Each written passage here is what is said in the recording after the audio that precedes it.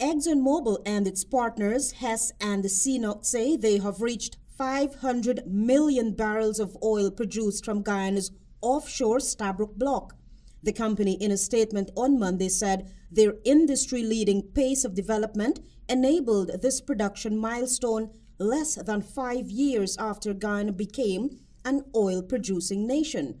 ExxonMobil Guyana President Alistair Rutledge said, quote, "Our unrivaled success in developing Guyana's oil resources at an industry-leading pace, cost and environmental performance is built to close collaboration with the government of Guyana, as well as our co-ventures, suppliers and contractors," end of quote.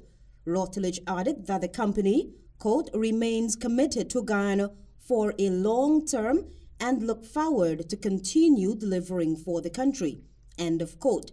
On Tuesday, it was revealed that ExxonMobil Guyana, Hess and CNOOC have committed nearly $55 billion to develop 6 government-sanctioned projects on Guyana's offshore Stabroek block. The first 3 projects, Liza Phase 1, Phase 2 and Payara, are averaging more than 650,000 barrels of oil per day in production. Plans are in place to grow production capacity to more than 1.3 million barrels of oil per day by the end of 2027, when the ExxonMobil Guyana-led consortium anticipates having all 6 projects up and running offshore.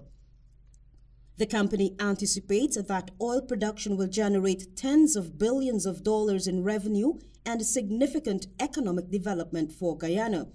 Exxon, which commenced first production late 2019, said more than $5.4 billion in oil revenues and royalties have since been paid to the Guyana Natural Resources Fund.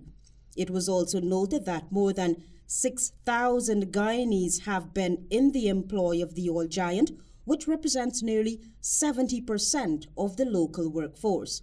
ExxonMobil Guyana Limited holds 45% interest in the Stabroek block, while Hess Guyana Exploration Limited holds 30% and CNOOC Petroleum Guyana Limited 25% interest.